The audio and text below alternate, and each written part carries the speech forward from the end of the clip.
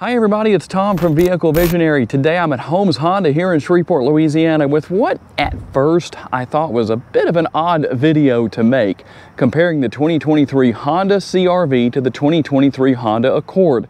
This video was a requested video by somebody who wants to buy one of these models that are just not sure which one, and they said there were no videos comparing the two on YouTube. I did a little research on that and found out that is true. So that's why we have these Still Night Pearl models with black interior to take a look at today. If you are interested in either one of these models and you want to know more about them, check out the links down in the description of the video. They will take you to the Holmes Honda website.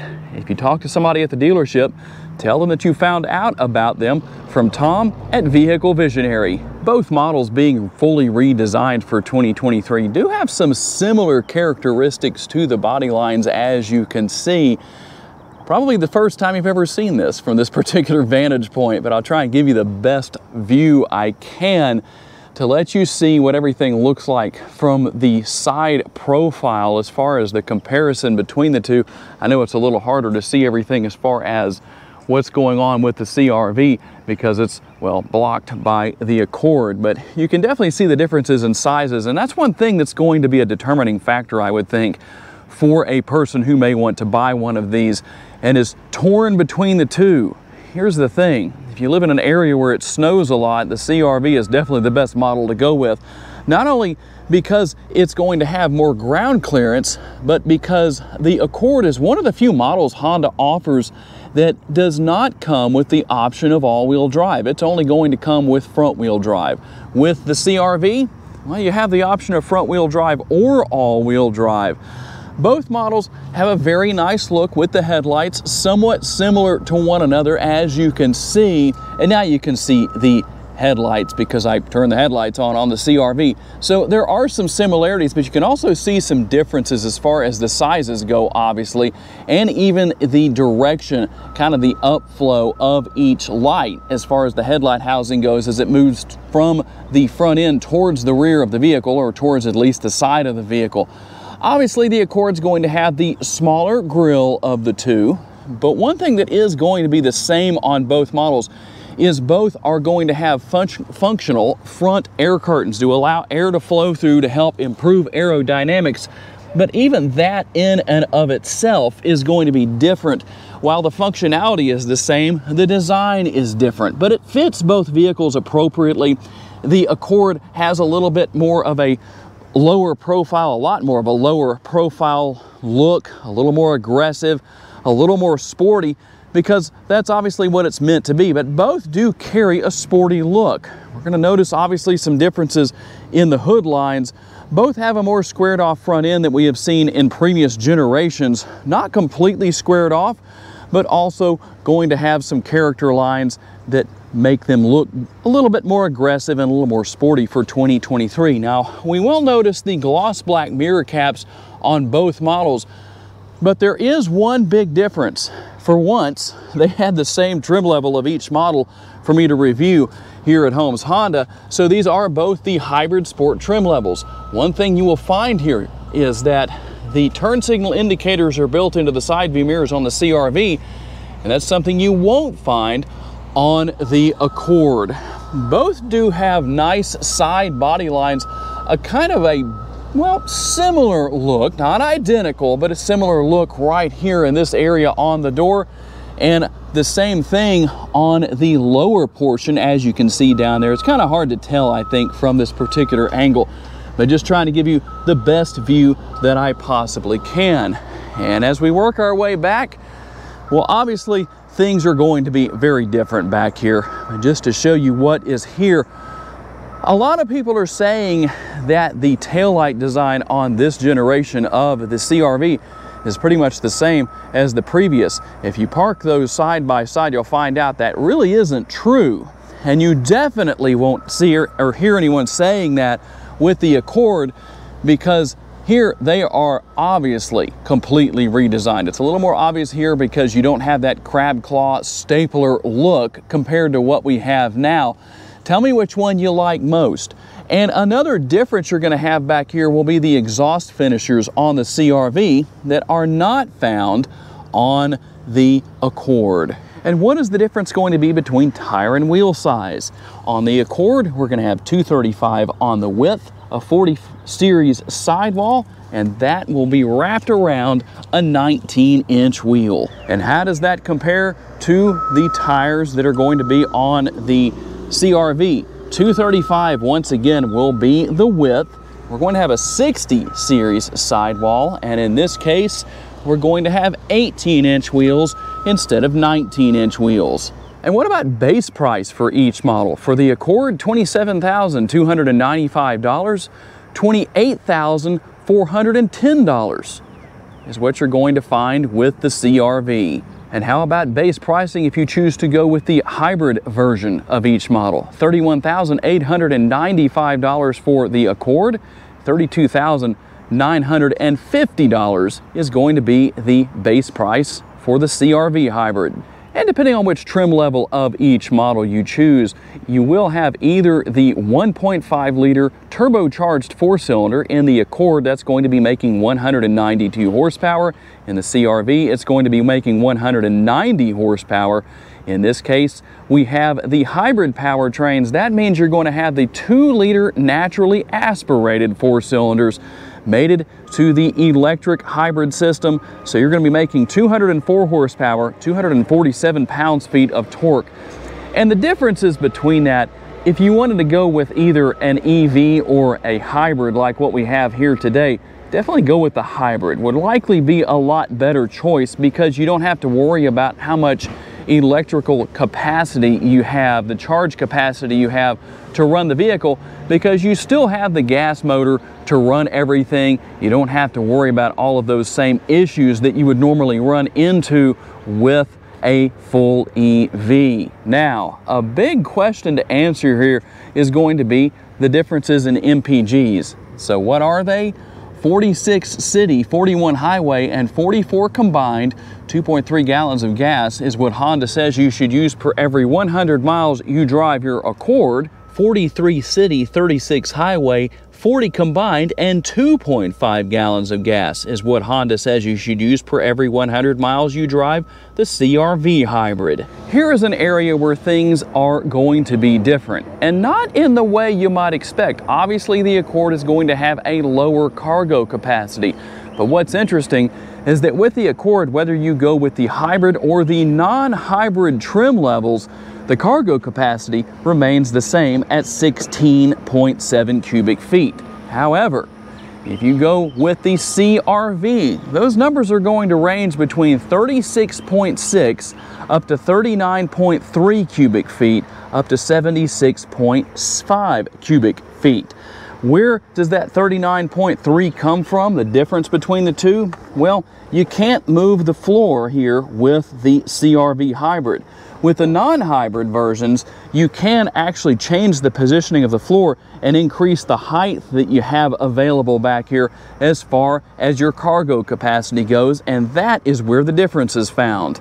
You will find in the rear of the CR-V the 12-volt power outlet. You're going to have the lighting back here, so obviously you're going to have a little bit more in the way of those sorts of things back here, but you're still going to have a reasonable amount of room here, and you can lower the seats on both models, lay those flat to increase your cargo capacity to its maximum capabilities. As far as passenger space goes, here in the back seat area, you're definitely going to have the least amount with the Accord. The smaller door bins, but they're going to fit with the car appropriately. We'll hop inside and take a look at what is going to be a big difference between the two models, and that is the rear of the center console. Notice there's nothing here. No USB ports, no air conditioning vents. Now, there is one thing that is useful where that is concerned. Let's see if I can show this to you properly. There is a 12-volt power outlet in the center console. That could be used to plug in an adapter that could be run to your rear seat passengers to allow them to have USB connectivity options. You will have the conventional size sunroof that's going to be here, as well as the fold down armrest with the cup holders built in. And as you can see, and as you would expect, CR-V being a little bit larger, well, quite a bit bigger than the Accord, you're going to have not only the larger door bins, not by a lot, but the door openings will be bigger. And we're going to get in here and find out that we will find the air conditioning vents on the rear of the center console, as well as a couple of USB options. We will have the same conventional size sunroof right here, as well as the fold down armrest with the cup holders built in, although the design is different in this particular case, really a little bit more user friendly. And that is because of the positioning of the cup holders. Instead of being up here as they are on the Accord, when there are drinks in each drink holder, it still functions as an armrest because there's nothing in the way right here. And here within the confines of the front seat, looking in through the passenger side door, you can see that there is obviously going to be a larger door bin. Now, we will not find a power seat, but the driver's seat is power here on the CR-V, and both are heated, something we definitely don't need here in Northwest Louisiana. And you can see a similar look because this really is based on the platform of the 23 or 11th generation of the Honda Civic. So you're going to see a lot of differences, or excuse me, a lot of similarities. Let me knock myself in the head and get things going in the right direction again. And as you can see, you're going to have the 12-volt power outlet right there, the USB connectivity, and we won't have wireless charging, but we also won't have push button shifters. So if you don't like the push button shifters, that's a good thing. You'll have all of your options here for selecting driving modes and all that good stuff. As you can see, cup holders, the nice large lid for the center console that doubles as an armrest, and quite a bit of space within that area. I'll also show you what is within the glove box as far as space goes in there. So you can see there is quite a bit of space as well. And now we'll take a look in through the passenger side door of the Accord to see what the differences are. Still going to have a little bit larger door bin here in the front area. Nice elongated armrest right here. By the way, all of the armrest materials in these vehicles are soft touch, so they're comfortable. But one thing that's going to be different from one sport trim level to the next, as far as one model to the next, see the difference? You have a power passenger seat. You also have a power driver's seat. Again, both are heated. Wish they were ventilated, but they are not. And a look across the dashboard that does have some differences as far as how it looks. So you can see those differences here. You can see that we also have the USB connectivity here, but no 12-volt power outlet, at least not in that area. You know that there is one in the center console, so you already know that that is there. Again, the presence of a conventional shifter should be an interest to a lot of you because, again, no push button shifter here. And basically the same features as far as driving modes, your drive mode selector and all that good stuff being here. And we took a look into the center console earlier, but I'll give you a little bit better look from this particular vantage point. And once again, we'll have a gloveless glove box, but it's called the glove box. So I guess that's what I'll keep calling it until we figure out something else to call it. A lot of space in there, nice and deep. So quite a bit in the area of storage capabilities. And we'll take a look in through the driver's side door. I likely don't need to tell you too much about what's going on here. As far as the features and functionality go, you do have a tilt and telescopically adjustable steering wheel, and obviously some differences for 2023 with the new digital dashboard. That's going to look nice, going to have a little bit more of a modern look to it. One thing you won't find here is the likeness of your vehicle. You will find that on the gauge, or the instrument cluster, I should say, on the Accord, and you'll see that in just a little bit. But you can see what all is here. You can go through a lot of information with your steering wheel mounted controls, depending on what you want to know about with the vehicle on both. So we're not going to do that to a great degree. And one thing you'll find on both as well is what appears to be shifter paddles, but these are actually, in this case, with the eCVT, which I didn't talk about there earlier, but both have the eCVT, or you're going to have the conventional CVT that pairs with the 1.5 liter four-cylinder. that you get if you go with the other versions such as LX, EX, all that, compared to the hybrid powertrains.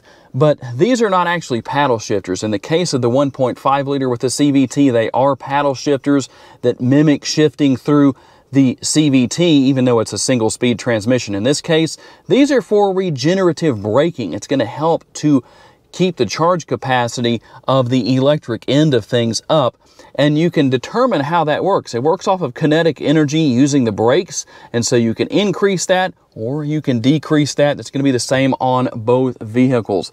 And then here's another place that's going to be different: the infotainment screen. Now, you can pair your phone wirelessly with Bluetooth here if you want to, or you will need a USB cable to actually connect and take care of either using Apple CarPlay compatibility or Android Auto compatibility. So all of that is there. We also have the multi-view rear view camera. You can see what's here. A very easy system to learn and use, and so it really doesn't matter which one it is in that respect. But if you need to go to your menu, there's how you're going to do it. You can make changes and settings and get different information depending on what you want to know about or use. Now, we do have dual zone climate control here, so that's going to be a good thing. Like I said, you do have the heated seats only. I am not about to leave that on. And before we move on, let's go ahead and take a look at our driving modes as far as this CR-V goes. So we're in Econ mode right there. We'll go to Snow mode, and I'm going to show you what the graphics look like as we work our way through. And then we have Normal. Now, you'll notice that Sport mode is there as well. So quite a bit going on. Depending on what driving mode you want to use, well, you can select that. And as far as the driver's side door on the Accord goes, for the most part, we're going to see the same features and functionality. But there is one thing here that we didn't see on the CR-V. Can you spot it? It's going to be those two options for seat memory right there. So that is a difference. We will, again, as we have on both models, have the tilt and telescopically adjustable steering wheel. And let you listen to the music that greets you when you hop into the vehicle. And here is the difference. We're going to have a dashboard that does actually look quite different here on the Accord. And like I said, right there in the center, you see the likeness of your car. When you turn your headlights on, you'll also see that the headlights are on. That way, if they're on during the day and you don't want them to be, it'll be easy to know. But it is there. It just shows you that that is on. And a very similar setup here to what we had on the steering wheel of the other vehicle, of the CR-V. Still going to have those shifter paddles that, again, are there for changing the settings on regenerative braking. But a very big difference between the two will be found right here with the infotainment system. You will have wireless capabilities here for Apple CarPlay and Android Auto, so you can pair your phone. It has those compatibilities. You will also find the charge meter right here, or the power meter, power flow, I should say, as far as letting you know what's going on with the vehicle. So quite a bit going on here, a different look overall with the infotainment screen. You're also going to find that it looks different when it comes to going into vehicle settings.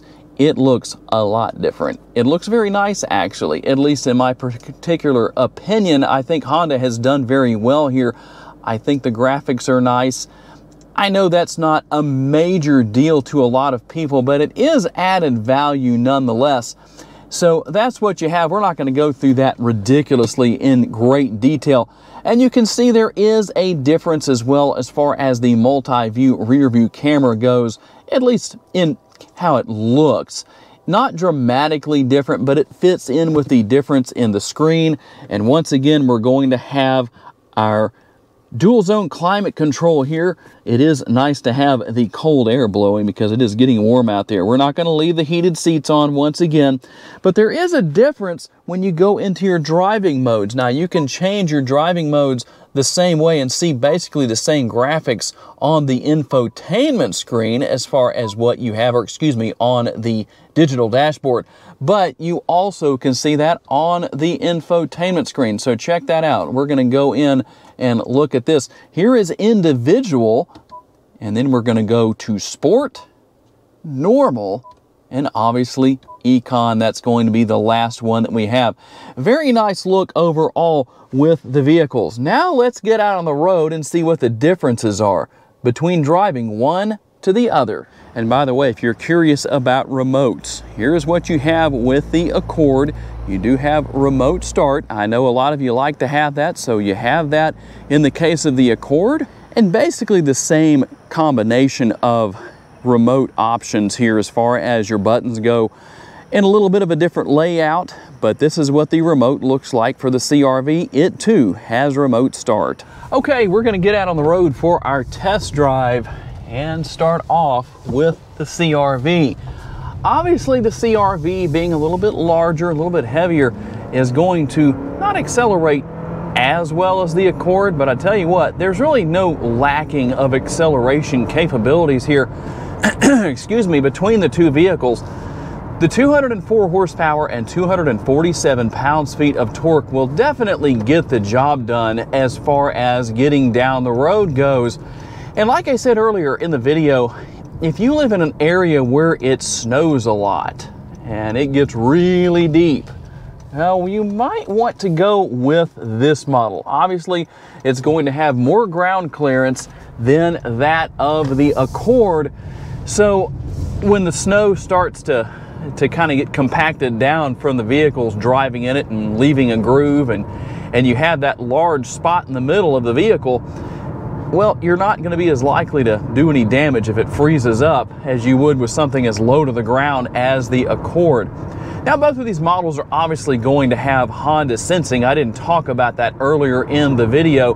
So Honda sensing, of course, going to be lane keeping assist, road departure mitigation, all that stuff is going to be there. All of those great features, traffic jam assist, adaptive cruise control.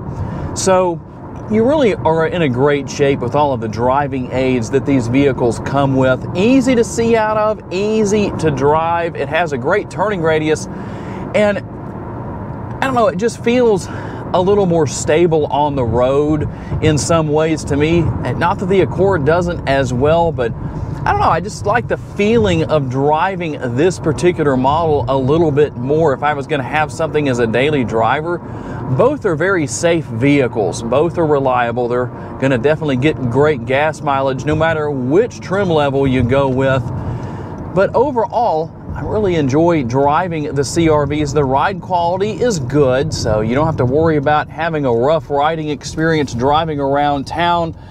The road noise quality is also low. I know we're not testing that today the way we often would in these videos, but I have done that in several of my other videos if you want to check those out on the 23 CR-V as well as the 23 Accord. When you need to get up to highway speed, whether it's the Accord or whether it's this CR-V, it's not going to let you down. But let's hop over into the Accord and we'll see what the differences are between the two. So now that we're out on the road with the Accord, let's talk about some of the differences here. I do notice a little bit more road noise with the Accord than I did with the CR-V. And for the average person, I don't know that that's going to make that big of a difference. That's one reason why the test drives in these review videos on YouTube are really not the best thing if you're watching to truly consider buying a vehicle or not, because it really depends on you and where you drive. I mean, the roads where you drive may be a lot smoother than what we have here for the most part. We're going to be on some smoother road here shortly than what we are right now. But depending on where we are and how high the speed is, you will find more road noise within the interior, a little bit more at least, than what you do with the CR-V. The ride quality with the CR-V does also seem to be a little better, at least in my personal opinion. But again, you need to drive yourself to see what you think about that. So what about acceleration with the Accord? Now, I am in Econ mode right now, so let's see what happens in Econ mode. Not bad. Not bad. You won't have any trouble getting up to speed as you need to, and most people aren't going to be flooring it every time they need to take off from a red light or something like that. At least I assume they're not. But this car has plenty of power, plenty of get up and go when it needs it. The same thing with the CR-V. you're definitely not going to have any issues where any of that is concerned. And again, it's easy to see out of. It has the same features and functionality as does the excuse me, CR-V with Honda Sensing. So you really have a lot going on where all of that is concerned that's going to be the same between both vehicles, but obviously a couple of things I've mentioned that are going to be different. Now you can see one of the differences right here, which is going to be the infotainment screen. In this case, we have the power flow meter going.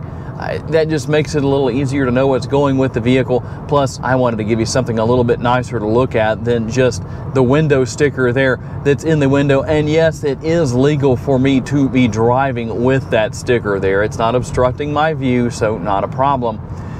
But I wanted to give you that to look at on the screen just to make it a little bit more enjoyable. The technology in both vehicles is very easy to learn and use. And so if you're wondering about that, if that's maybe what has you on the fence as far as buying a new vehicle goes, well, Honda has some of the easiest technology in the industry to learn no matter what vehicle you choose to buy, whether it's a 22 or a 23, whether it has updates or has been fully redesigned or not. So one way or another, these vehicles are very solid and very great choices. But the one big difference that you're going to find between the two is going to be the fact that depending on who you are, it's a little easier to get in and out of the CR-V than it is to get in and out of the Accord. So there are going to be some differences and some variations there as far as all of that goes. So it looks like I'm going to have to wait here for a little while because now the train is coming. So I think we now have officially ended the test drive. So hopefully this video will be helpful now to make it easier to make a decision for the individual who requested the video between choosing the 2023 Honda CR-V or the 2023 Honda Accord. Tell me what you think. Tell me what your thoughts are. Maybe you're trying to choose between the two as well. You're not the person who requested the video, but the video may still be helpful to you. Tell me which model you would choose and why. I have to say a special thanks to my friends here at Holmes Honda for loaning me both of these models for the day. And a special thanks to each and every one of you for being kind enough to take the time to watch and give me the opportunity to give you a vision for your next vehicle. If you enjoyed this video and would like to know more about other vehicles you may wish to consider purchasing, check out the video that's on the screen right now, and I will see you there.